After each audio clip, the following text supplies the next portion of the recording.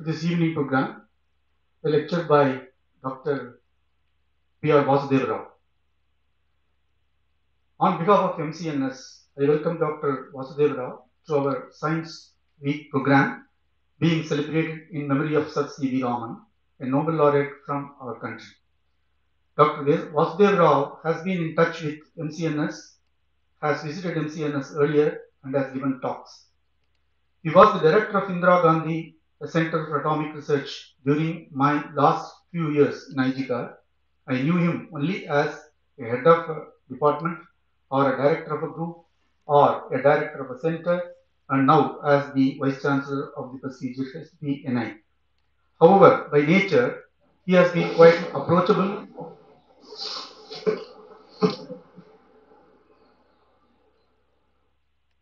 and friendly to anyone, and he has been moving with me as a friend. He advised me to write a book on nuclear reaction data when he was my director. And now it ended up as chapters in a recent book on reactor physics published through his initiative. So this is an opportunity for me to personally thank him in that respect. Today, though he is very busy, having committed to give a technical talk in another conference on the 125 years of radioactivity, he has been kind enough to find time and to accept our invitation.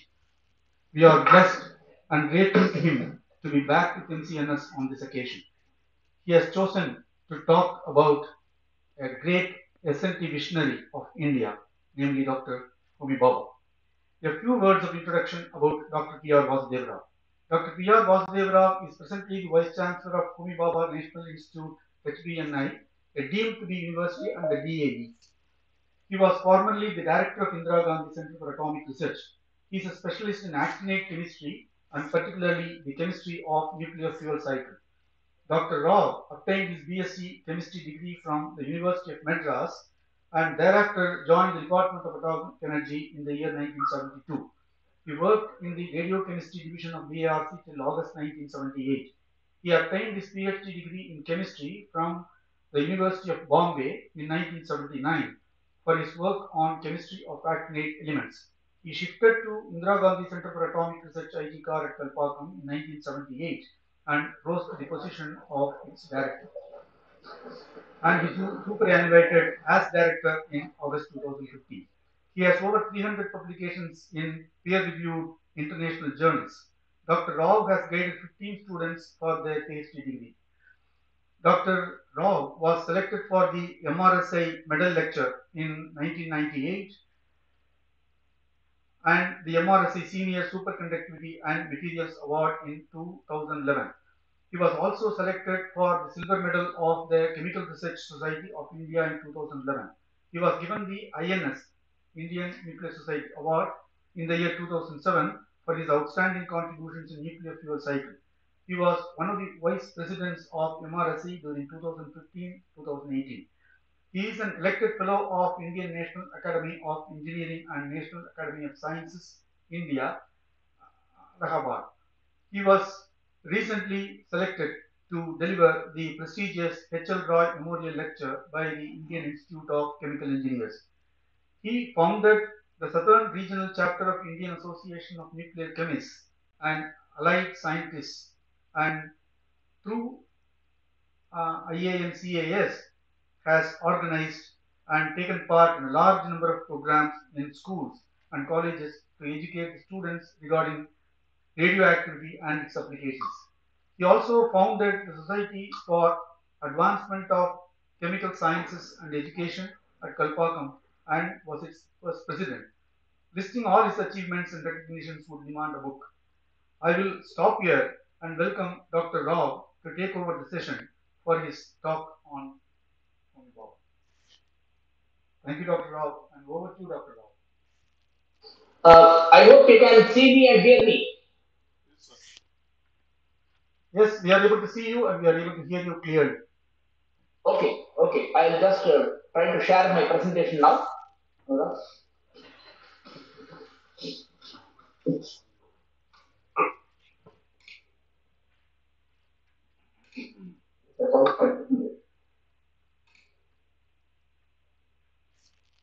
the window. So you can answer. No, but what is sharing now? It's very powerful presentation. Are you able to see my PowerPoint presentation? Yes, sir. Yes. Okay. The steps is shown to normally. Yeah. Okay. Thank you, Dr. Gopal Krishnan, for a very nice introduction, and a very good evening to all of you there. Dr. Prithvi Raj, Director of MCNS, and other colleagues from MCNS and students. It's a great pleasure to meet you all today evening on the occasion of the celebration of the National Science Day and talk about Dr. Homi Bhabha, who is a very, very legendary figure in our science history. It will be evident to you as we go along, and the purpose of my talking about him is that I am aware we have a very diverse audience, starting from very eminent scientists and faculty to school students. And I thought I should explain some facets and qualities of Dr. Homi Bhabha that will continue to inspire all of us to do much better in our own profession and lives. So that is the purpose of my lecture, and I am very glad that it is complementary to the lecture given by Dr. Satyanarayana. I did listen to the lecture by Dr. Satyanarayana and found it was very interesting, packed with a lot of technical information and with some focus on the individuals. And my talk will be a converse. The focus will be much less on the technical contributions. Yes, there will be some discussion, but much more focus on the individual and his qualities and achievements. So with that brief introduction to the talk, I will proceed. But before I go further, I must speak about Sir C.V. Raman, because we are celebrating the National Science Day in memory of the great scientific contributions of Dr. C.V. Raman. Many of the youngsters may not know some details about C.V. Raman. I thought I should highlight them. He got his bachelor's degree at the age of 60 and master's at the age of 90. He published his first research paper at the age of 80, and that was the first ever paper published from the Presidency College of Chennai. After his study at the Presidency College, he took the Financial Civil Service examination and got selected as Assistant Accountant General. And in 1917, when he was offered the Payat Chair of Physics at Calcutta University, he left the government job. Now, this starts the learnings that we have to have in the rest of my talk. You can see that people like Raman, and later on we see about Professor Homi Bhabha as well, they had clarity in their mind about what is the domain in which they would like to excel, and they did not hesitate to change track on the way if that is going to help them to reach their objectives. Very often we like to be very protective about ourselves and play safe and continue with the profession, even if we do not like, and even if there is some other profession which we like very well. Sometimes we are quite concerned about the risk involved. But these are people who knew in their mind what exactly they can do and where they can do contribute in a great manner. And on February 28, 1928, Professor Raman did the decisive experiments that demonstrated Raman scattering. I am not going into the details of Raman scattering, but I should say that it is one of the wonderful subjects today which is practiced all over the world with a very large number of applications. This is again another important facet of science which both Professor Raman and Dr. Homi Bhabha were involved in, that they took science finally for the benefit of the society. Raman was knighted in 1929, that's why he's called Sir C.V. Raman. He was awarded the Nobel Prize in 1930, and at that time he was the first person from Asia to be awarded a Nobel Prize in any field of science. He became the first Indian director of the Indian Institute of Science, Bangalore, in 1933, and he was honored with the Bharat Ratna by the government of India. Now, just for the young students who are in the audience, we know that C.V. Raman first observed Raman effect when he was traveling by a ship. This is again characteristic of many of the very eminent scientists. Their mind is constantly in turmoil. Their mind is constantly thinking about what they see in front of them. Each unexplained observation makes them lose sleep. That is what is very typical of great scientists. So they started thinking about why this ocean is blue. And why is the sky blue? It's because of radial scattering. That was known at the time. But why is the ocean blue when the water does not have its color? Is it because it reflects the color of the sky? Well, it was Dr. Raman whose work showed that the answer is not the reflection, but light scattering by water molecules, which is called as Raman scattering. Now, particularly for the students and even for the faculty and the young researchers, I would like to mention about Raman's book, which he has written along with Natation in 1947, in which he has talked about books that influenced him. This is very important for students because very often when we go to a library and see books or when we attend lectures, we easily come to the conclusion, this book is not important for me, this lecture is outside my syllabus, this is not relevant to me, and so on. If this was the way people learned, they would not have become great. You can see what Raman says, I finished my school and college career and the university examinations at the age of 18. But in this short span of years had been compressed the study of 4 languages and of a great variety of diverse subjects, starting from ancient Greek and Roman history, formal logic, economics, public finance, chemistry. Do you think all of these are connected with his work on physics later? No, but it broadened his perspective greatly. Dozen branches of pure and applied mathematics, and of course, experimental and theoretical physics. The nearest point to which I can trace of idealism is my recollection of reading Edwin Arnold's great book, The Light of Asia. And the next set of books I have to mention is one of the most memorable works of my all time, namely The Elements of Euclid. Speaking of the modern world, the supermost figure in my judgment is that of Helmholtz. It profoundly influenced my intellectual outlook. I understood from its perusal what scientific research really meant and how it could be undertaken. So you can see in his own words how reading well beyond your curriculum, well beyond your syllabus is something very important if you want to continue as a scientist. You can never shut off yourself from the developments from the adjacent domains thinking that they are not relevant to me, but at some time they will become relevant. Another important characteristic which we need to learn from Raman was his patriotism. When Raman went to receive the Nobel Prize, this is what the experience he shares. When the Nobel Award was announced, I saw it as a personal triumph, an achievement for me and my collaborators, a recognition for a very remarkable discovery, for reaching the goal I had pursued for 7 years. But when I sat in the crowded hall and I saw the sea of Western faces surrounding me, and I, the only Indian in my turban and closed coat, it dawned on me that I was really representing my people and my country. I felt truly humbled when I received the prize from King Gustav. It was a moment of great emotion, but I could restrain myself.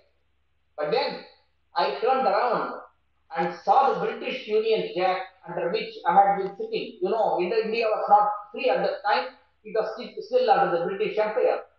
And it was a British Union Jack flag under which he was sitting. It was then that I realized that my poor country, India, did not even have a flag of her own. And it was this that triggered off my complete breakdown. And he cried there when, after receiving the Nobel Prize. One can see the element of patriotism in the person. And I do not know how many of today's generation shares this kind of intensity of patriotism, which is very important even in a scientist, even though science is global. Last slide on Raman, again for youngsters and the students. It is very important that we don't focus only on education, but on overall development of our personality. And this is in his words, I think your education is imperfect.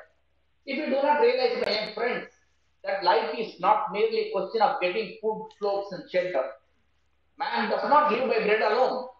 This has been realized from ancient times. I think that the finest things in life are not these, but music, color, flowers, beauty, aesthetic sense, and the satisfaction derived from these.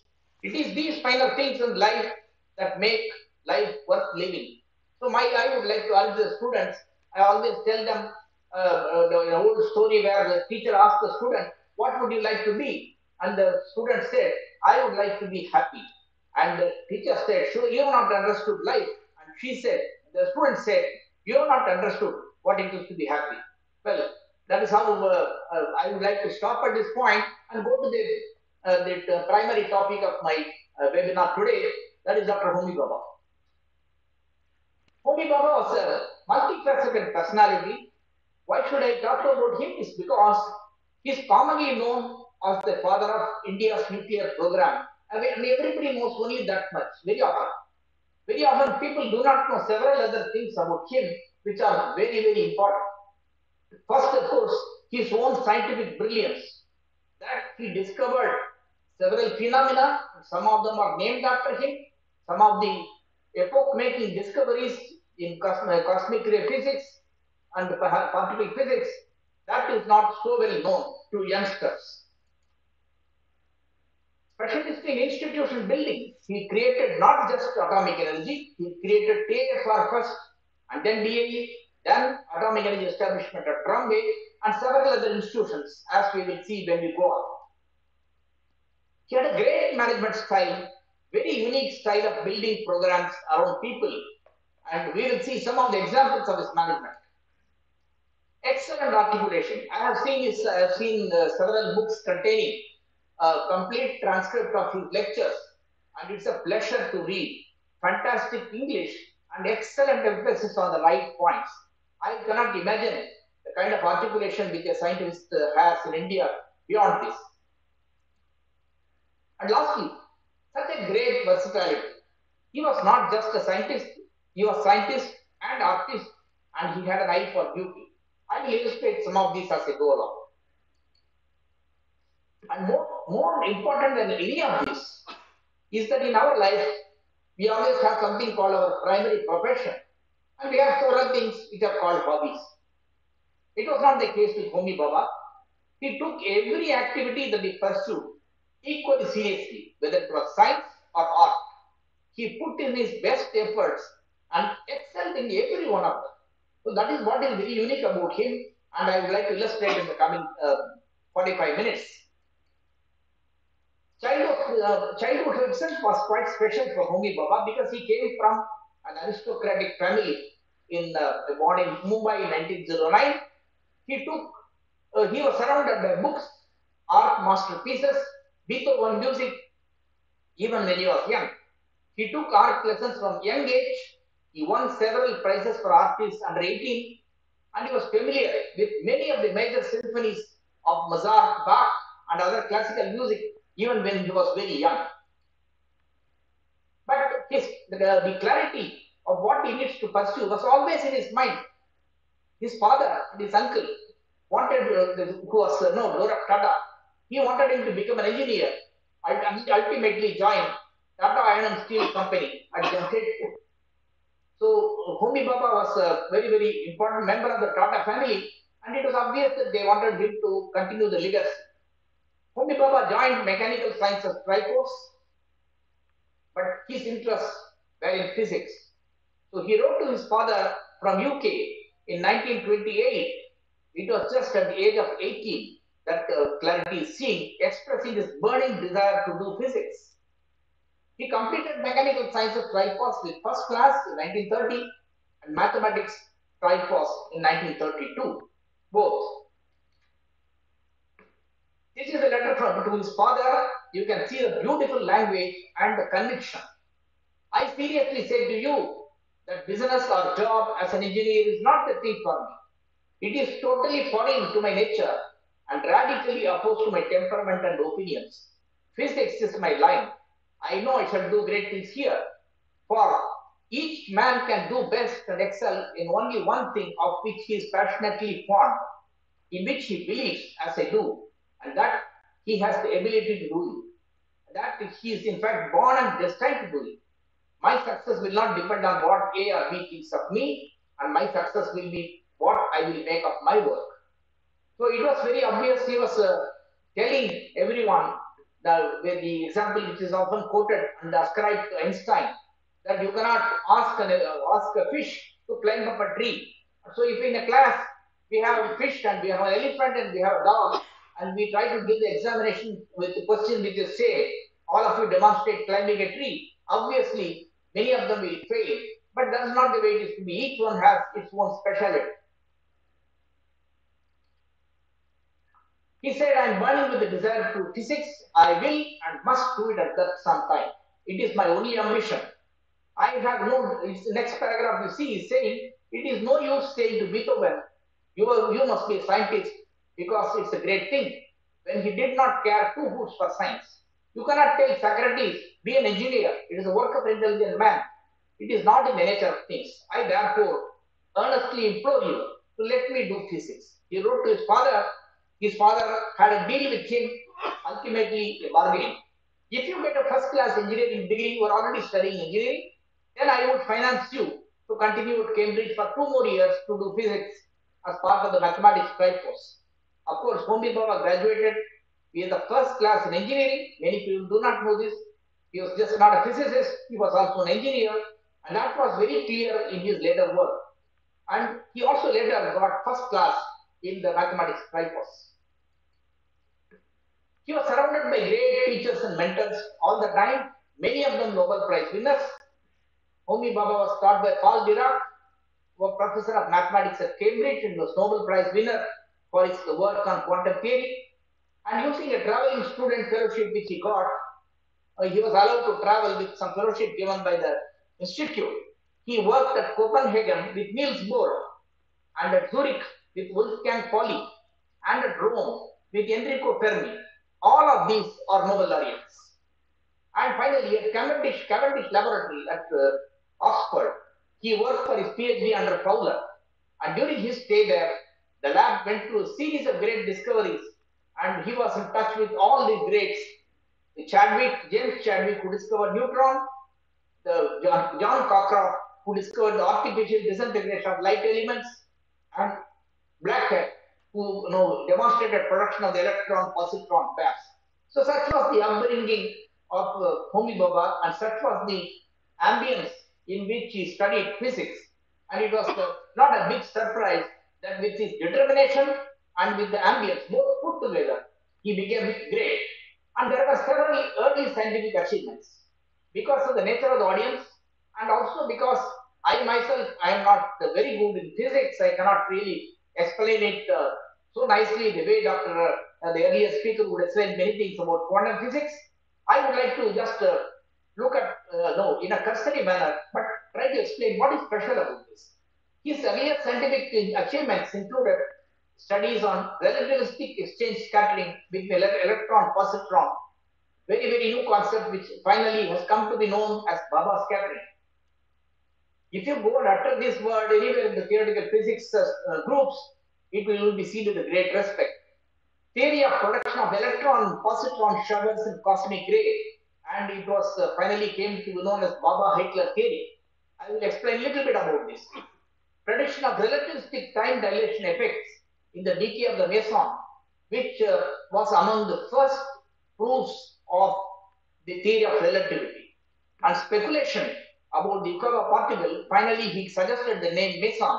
So today if you use the word meson for the particles, then the name has come because of suggestion from Homi Bhabha. Now just for a moment, I will digress into some simple topic because I need to bring Dr. Homi Bhabha's scientific contribution the right perspective.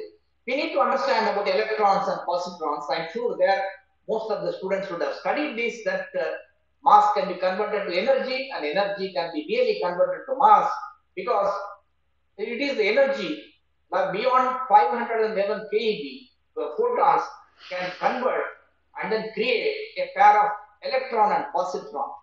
And electron and positron can annihilate by, no, because they have opposite charges. Here, when they meet each other, they annihilate, and then they create photons of 511 keV. So this is a very well-known phenomenon, that high energy radiation can really produce mass. It can produce electrons and positrons. Now, the other point we need to understand is what is Bremsstrahlung radiation. That is there in the box below. Bremsstrahlung radiation is electromagnetic radiation produced by deceleration of the charged particle.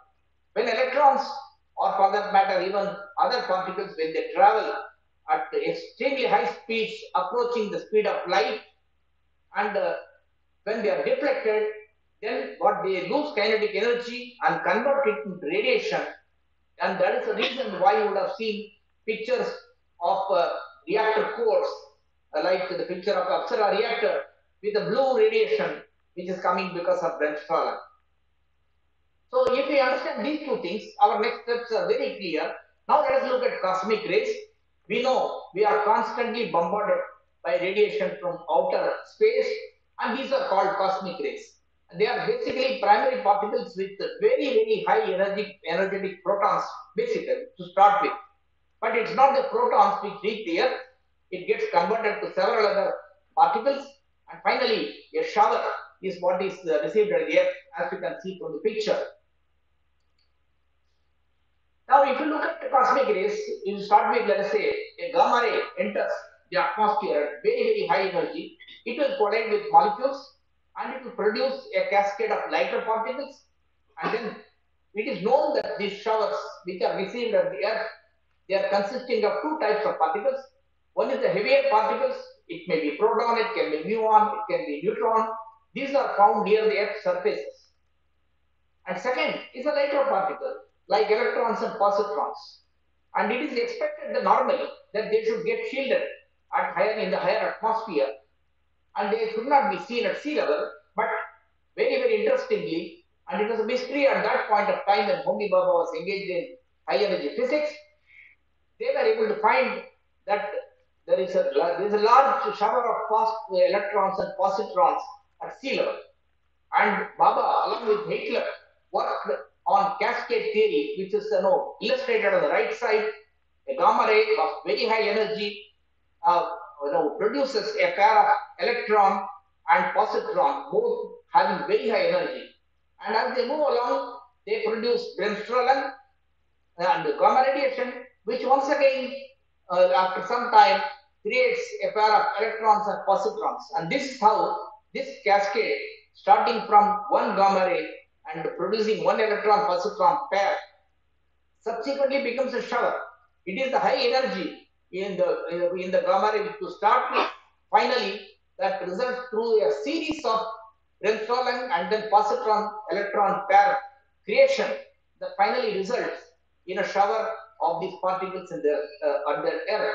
And this was Bhabha's theory, which was very nicely explained later on through a lot of experimental observations.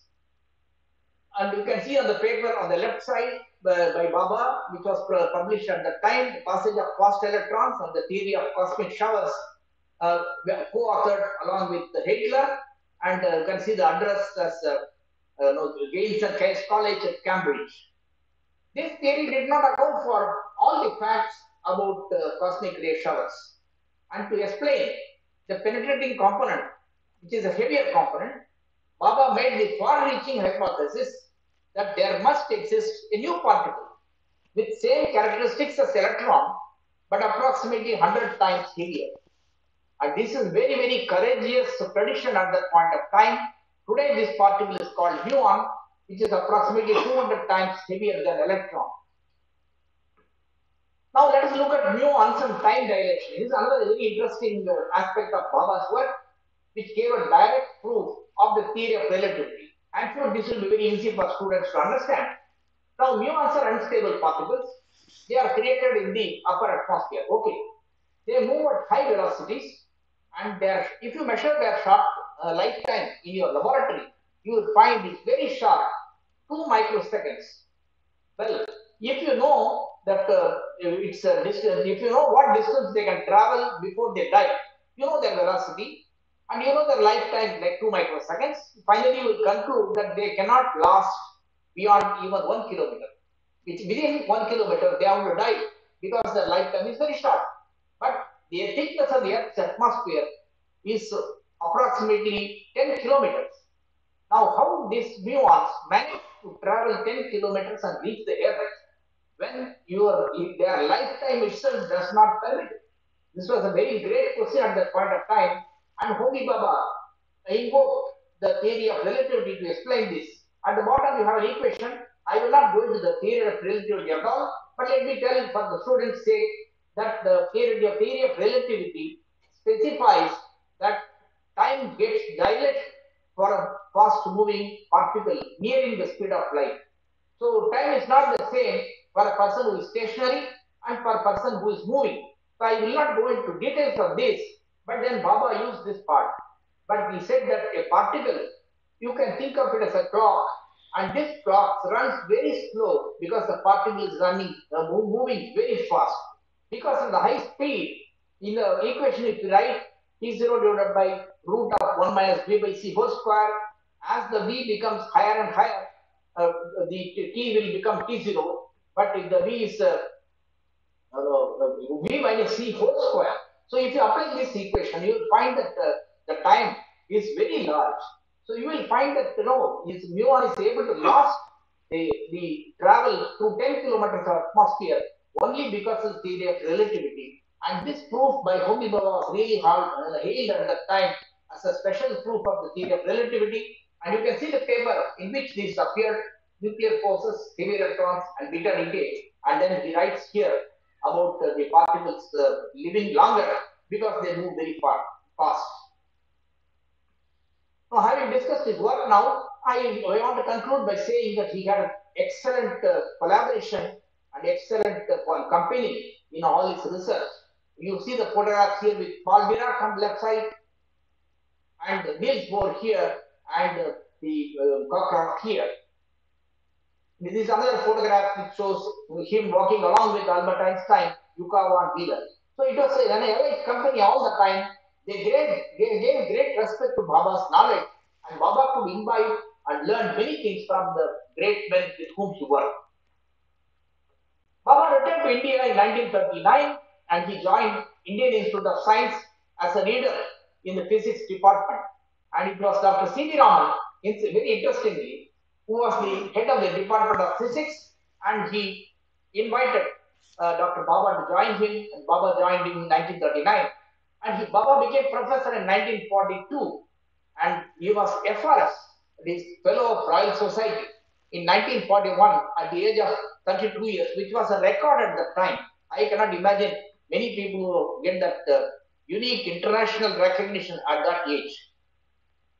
Dr. Bhabha set up the Cosmic Ray Research Unit just to continue what work he was doing abroad with funds from Tata Trust, and then, but gradually his mind started working differently. And fortunately for India, I must say, as a result of the World War, Second World War again started around that time, he was unable to return back to Europe, and he had to stay back in India. And at this time, there was this transformation from theoretician to experimentalist, and he also started thinking about how to build science and technology in India. And this thought really started creating a seeds for great institutions to come in the years. Sir C.V. Raman himself, when he introduced Homi Bhabha at the annual meeting of the Indian Academy of Sciences in 1941, he said, Bhabha is a great lover of music, a gifted artist, a brilliant engineer, and an outstanding scientist. And he is the modern equivalent of Leonardo da Vinci. You can imagine kind of praise we have showered on him by people like C.V. Raman, and that shows kind of brilliance even at that time. And as he continued, he felt immediately that Indian science requires nurturing, for which we have to build special institutions. And he approached the chairman of the Dorothy Tata Trust through a letter, very, very famous letter in 1944. And if you read the text of the letter, you can see his very, very far-sighted thinking about Indian science and his confidence in Indian science. I had the idea that after the war, I would accept a job in a good university in Europe or America, because universities like Cambridge or Princeton provide an atmosphere which no Indian university provides at the moment. But in the last 2 years, I have come more and more to the view that provided proper appreciation and financial support are forthcoming, it is one's duty to stay in one's own country. My young students who are listening to this, please note, it is one's duty to stay in one's own country and build up schools comparable with those that other countries are fortunate in possessing. Of course, you have to have proper appreciation in our own country. The scheme I am now submitting is but an embryo from which I hope to build up in the course of time a school of physics comparable to the best anywhere. And in this letter, he says it is absolutely in the interest of India to have a vigorous school of research, not only in less advanced branches of physics, and also problems of immediate practical application to industry. If much of the applied research in India is disappointing or inferior quality, it is entirely due to absence of sufficient number of outstanding research workers. And then he ends the letter with a very visionary statement. Moreover, when nuclear energy has been successfully applied for power production in a couple of decades from now, India will not have to look abroad for its experts, but will find them ready at hand. It was an amazing forecast for several reasons. Most important, you will be amazed to think that he made this statement even before the world was given the news of nuclear energy, because the Hiroshima and Nagasaki bombings happened in 1945 August, and this is a statement from Homi Bhabha in 1944 that nuclear energy will be successfully applied for power production in several decades. He established TAFR in 1945, very next year, with money given by Tata Trust, and this became the cradle for the Indian atomic energy program. This is the letter. I need not show the letter. The letter is very, very inspiring to read. The way it is clarity of thinking and visionary in approach.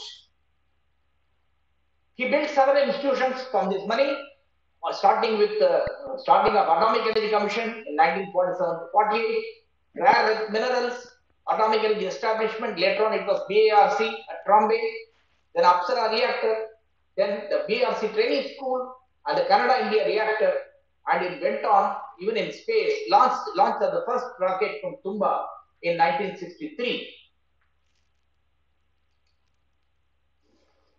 TAFR was a great institution it is started. Again, you can imagine, you can see here that he was not waiting for building, he was not waiting for people. He started it in the Cosmic Ray Research Unit in Bangalore first, and then he inaugurated it in Bombay in a building called the Kenil Works, which is Pedder Road, and then moved into old buildings of the Yacht Club in 1949.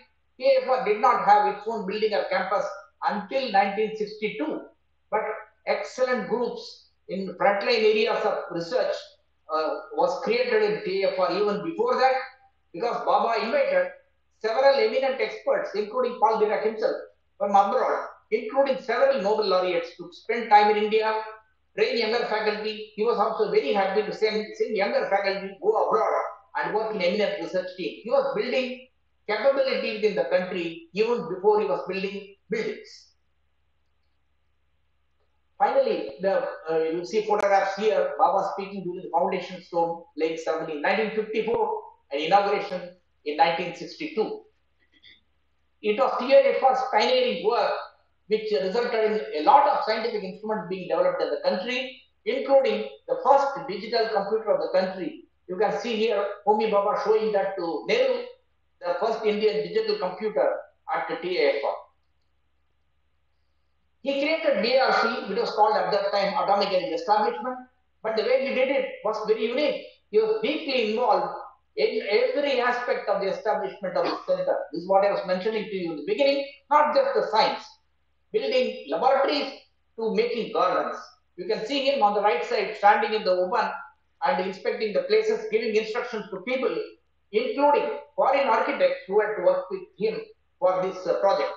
Finally, it was created as Atomic Energy Establishment Bombay on January 20th, 1957, and it was named as DRC on January 22, 1967, 10 years later, hardly 10 years later, because Homi Bhabha died very, very prematurely at that time.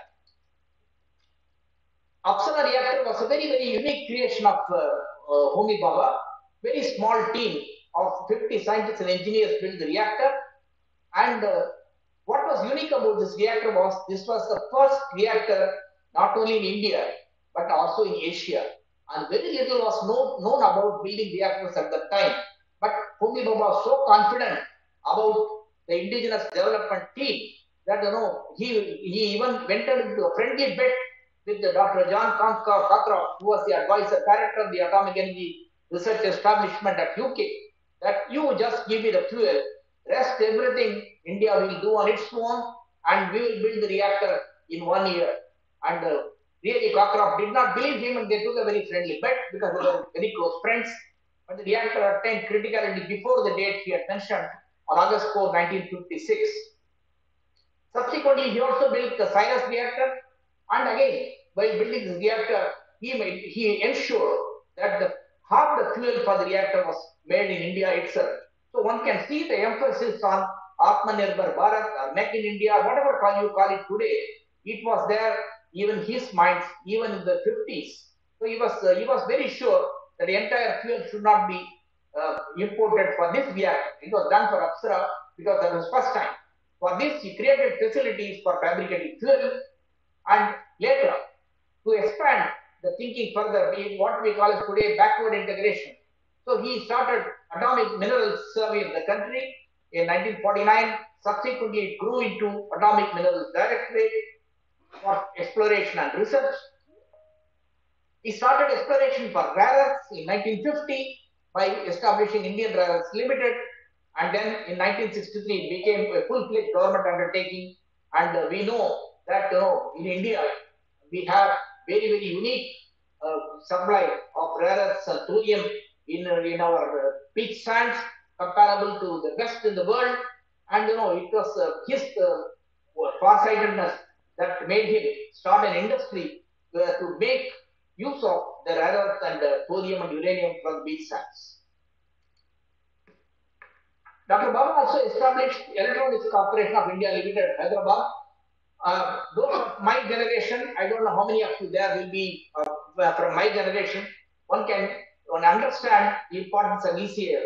When first television was started in India, the entire country was filled with ECIL made television sets. And I recall in Kalpakam, I don't know whether Dr. Gopal Krishnan will remember, that we had a few places where television was kept in public for people to see. Black and white television made by ECL. That was the impact of ECL on the entire country. And today we know the excellent electronic voting machine, which is made by ECL, which has obtained the approval and as a reliable and secure machine for in the entire world. India is now today exporting electronic voting machines elsewhere also. ECL has done the control and instrumentation for several reactors, space, DRDO, and many strategic activities. All these was because of the foresight of Homi Bhabha at that time. He also established the nuclear fuel complex, and it produces today fuels for the entire country, and it has, I should say, today probably the only organization in the world which can produce all things required for the nuclear fuel, starting from the plant material to fuel, etc. Dr. Homi Bhabha also was the brain behind the three-stage nuclear power program. I will not go into the details because of the audience being different, but I should say it was he who thought that thorium in our sands will be the most important solution for energy for the country in the coming centuries. And he started a program in a way that thorium can be utilized by the country. Over and above all this, he realized that human resource development is very important for the country in this domain. You cannot keep getting experts from abroad to build your nuclear reactors. So he started a training school as early as 1957, and I must say, in the entire world, India is the only country which has operated a training school in a sustainable way year after year for more than 60 years. It has never stopped working, and every year it provides a good number of experts to join the department as young scientific officers and provide boost to the indigenous development of nuclear science and technology. Several leaders of the atomic energy programs, including, you must be knowing very familiar names like Dr. Kapoorkar, Dr. Sri Kumar Banerjee, the current chairman, Sri K. N. Vyas, current director BRC, they are all graduates from BRC training school. I was mentioning to you about his management, which is really par excellence. It is just a few examples here that Baba had a great friend in Jawaharlal Nehru, and he used to approach him for several things whenever the administration or the accounts did not permit the existing rules. As a manager, he could see the needs of management, and he was sure that the rules should help the management. So, in one case, when the Apsara reactor was to go through a set of overnight experiments for several days to reach criticality, he was very clear that people who are working round the clock for such a very, very special scientific assignment should be helped to go out and have their dinner and have some rest and come back, for which vehicles should be made available at their disposal. This was not permitted by the finance at the time, and he wrote straight away a letter to Nehru at the time to say that we want 2 cars to be placed at our disposal on a 24-hour basis. And later on he wrote to them, because you have given these cars, we are able to make the criticality throughout night people have worked here. So one could see that he was using his friendship with Nehru in a very, very productive manner. Nehru used to immediately approve such proposals coming from Homi Bhabha. And when suddenly Lal Bahadur Shastri, who was the next Prime Minister, he died in Tashkent on January 11, 1966. Compared to many other organizations, Baba took a very, very unique decision. He made a holiday as a working day for TFR and the atomic energy establishment as a tribute to Shastri. You can see the letter on the right side, which he wrote to Srimati Shastri, wife of Lal Bahadur Shastri, saying that we want to honor the hard-working Lal Bahadur Shastri by observing a working day on a holiday. So this was his unique style of management, which always gave respect to the entire leadership of the country and also the people working at different levels. Finally, he had a great passion for nature and aesthetics. And as I mentioned in the beginning, it was not just a hobby for him, it was a serious endeavor. He was a lover of gardens, paintings, musician, he was an architect, he was a Renaissance man.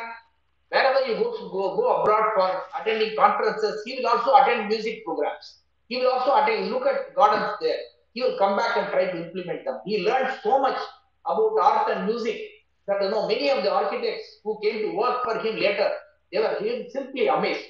Even the very location of BRC, facing Elephanta Caves, if any of you have the occasion to visit, you will be amazed that such a great location was chosen by him, which was very secure and at the same time very beautiful. In fact, it was Dr. Homi Bhabha who suggested that the International Atomic Energy Agency, which is the international agency of the United Nations, which is foreseeing the activities of atomic energy in all the country, it should be located in Vienna. The choice of the location, Vienna, was made by Homi Bhabha, and that is because he felt science and art have to go together. Beethoven was born at Vienna. Vienna was known for art. He felt that atomic energy also should be celebrated at Vienna. The person who designed TFR, the Chicago-based architect Bach, he said, in this development, that is when he was designing TFR, the architect worked with a client rather than for a client. I worked along with Bhabha. It is not that I worked for Bhabha, because this client displayed unending interest and encouragement and constantly added intelligent suggestions and advice. And because of that, the TFR building is something really is a great pleasure to see. And those of you who have not visited, I'm sure that in your lifetime, you must see the TFR once and see what kind of passion would have gone behind this creation. Another architect worked with him for BRC. He said, as one of the few architects who had the privilege of close association with Dr. Bhabha, I witnessed as much of architecture taking root in a man of science as the scientific philosophy guiding our own architectural thinking. He had the uncanny knack of being right more often than not in matters of conceiving. He was able to correct the architects. And finally, they say Trombe was his brainchild, his architectural laboratory, where he had unique opportunity of full-scale experimentation with materials, textures, and building. And in fact, one of the architects visited his house one of the days, and you can see his observation in his house, Leiden, in a book called Homi Bhabha as Artist, which was published by Jamshed Bhabha in 1968.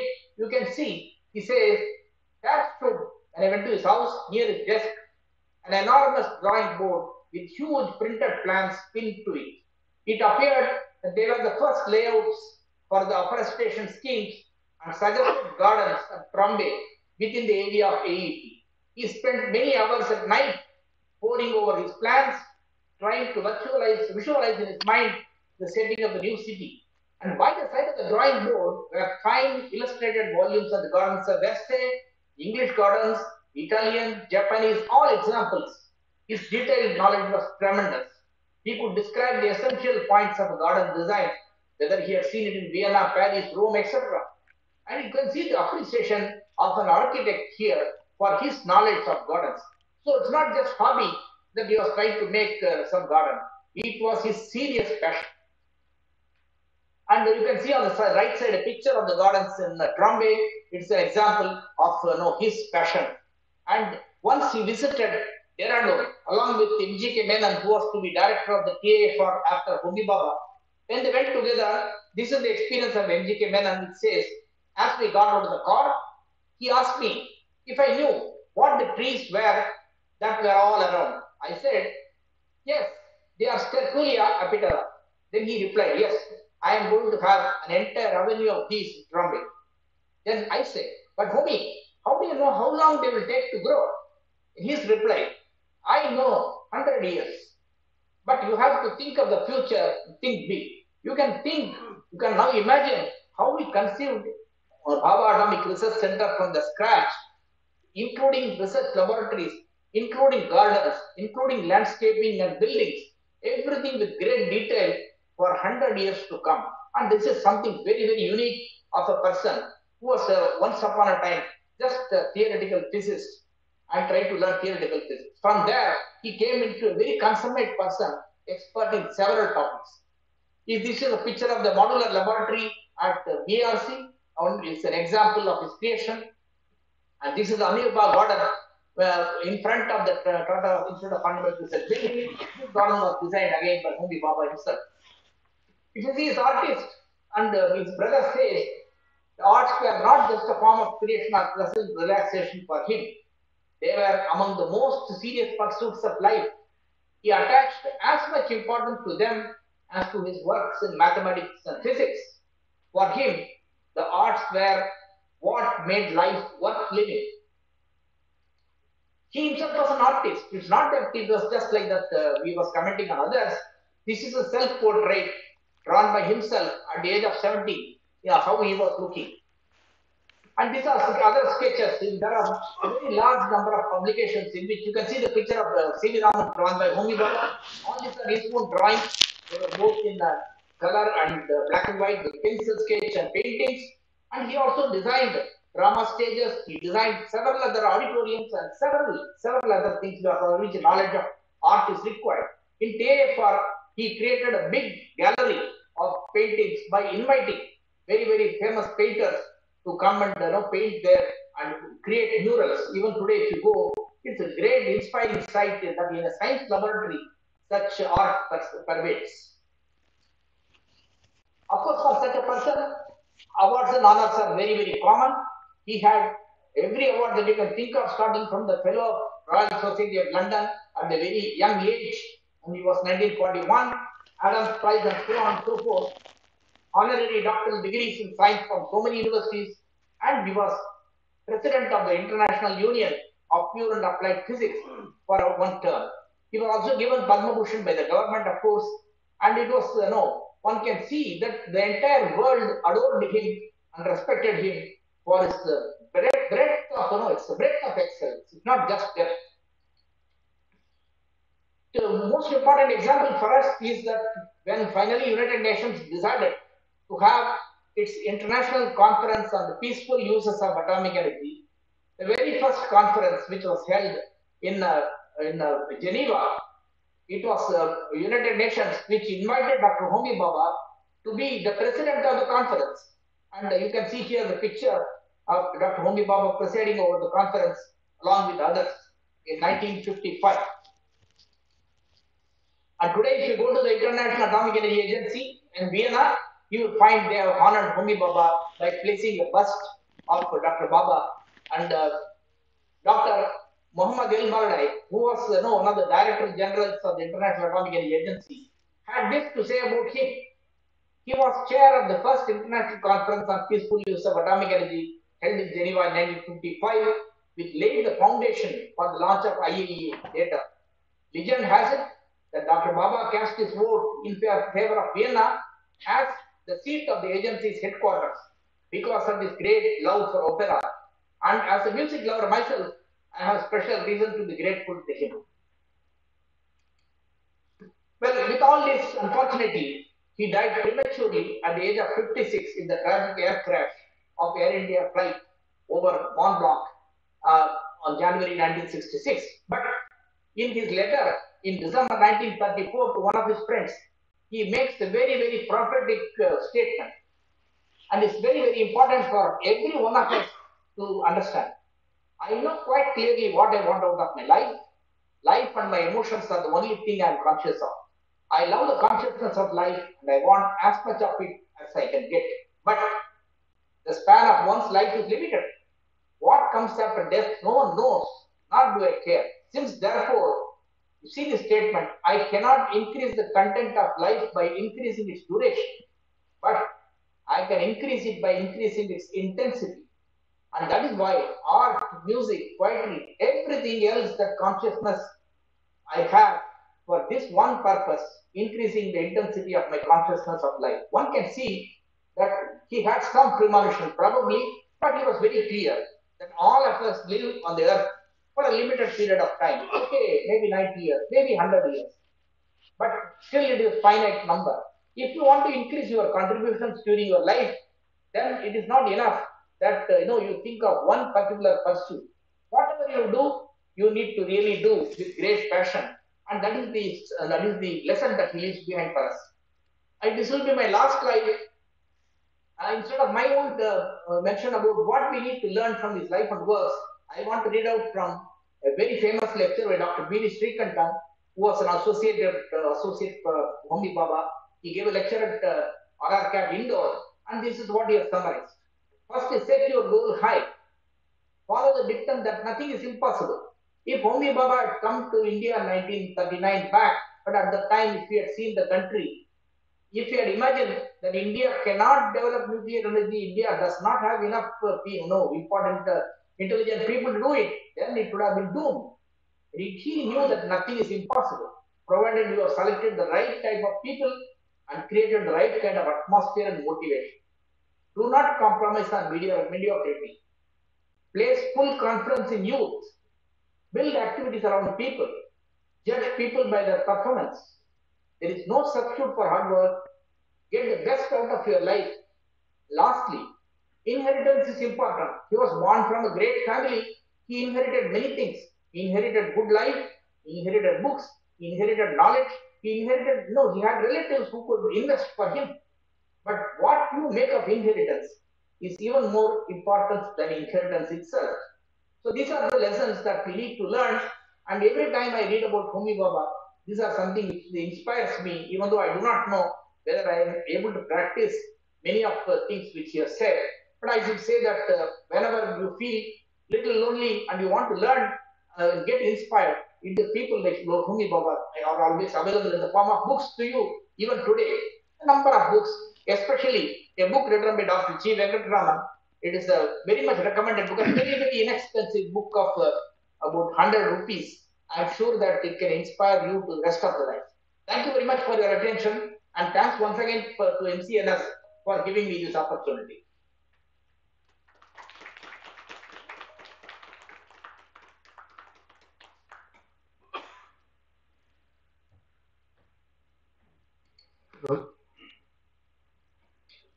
I don't know whether there can be anything more befitting for this occasion as a first talk for the, Science Week celebration.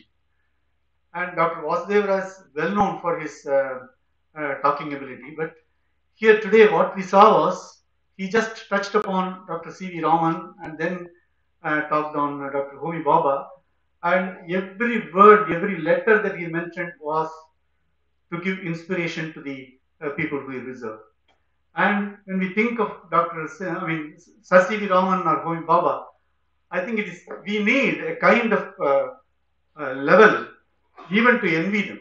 So it is such a he talked about such a great people, and he is Vasudeva himself is a versatile person. He is an artist. He is a poet, and so he is the right person to talk about Dr. Homi Bhabha.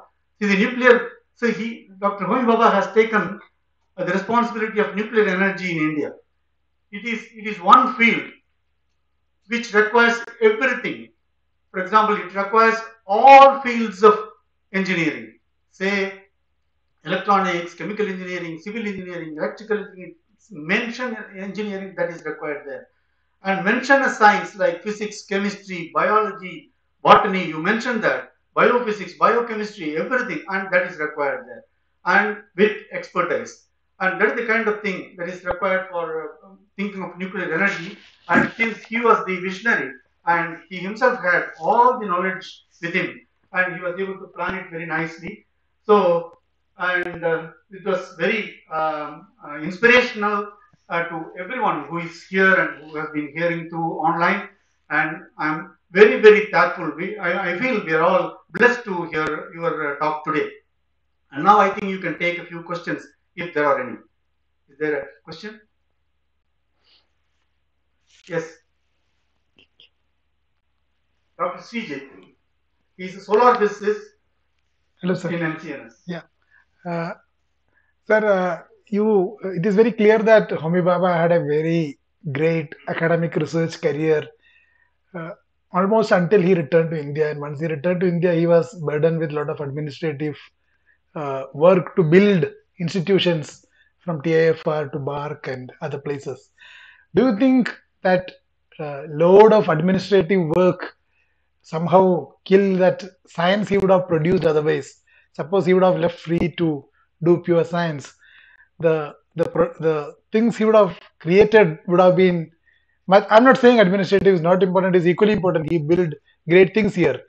So in this uh, confusion or in this decision, which is the right thing to do, administration or pure science, I'm sure you would have gone across similar emotions at some point. What do you think a right thing for a upcoming people? Well, it's a very, very interesting question. I have not seen any articles about Homi Bhabha where this kind of transition is described. After joining Indian Institute of Science, for several years he continued to be active in research. It's not that he stopped research after coming to Indian Institute of Science immediately, but after he realized that he has to build institutions and start programs. Yes, he sacrificed. In fact, this statement is made by several people that he, at the peak of his career, he sacrificed his scientific interest for the country. That's true. But you can see the other point that if you're creative, you can be creative in everything that you do. It is not just necessary that you have to do science. He was creative in starting an atomic energy program. He envisioned it. He was the person who envisioned even electronics. He envisioned manpower, everything, and he worked for all of them. And you can see during that period, he also built not only institutions but buildings, gardens, everything. So I think his mind was fully occupied, and he could have taken even more, and he could have done probably science also, as you mentioned. But then he wanted to devote probably in his time to the country's science and technology development. Once he put his sights on that, he was very clear all the time. When he was a student, he said he has to do physics. And once he decided that he has to develop atomic energy in the country, he, I think, focused on that theme.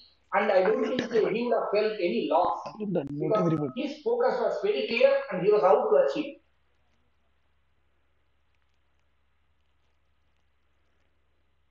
Any other question?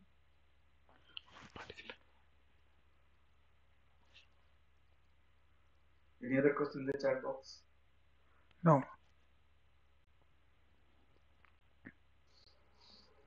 If there are no questions, I thank Dr. Vasudeva for his excellent talk today. He started this series of lectures by an inspirational beginning talk, and I request and welcome Dr. Vasudeva to attend all other lectures.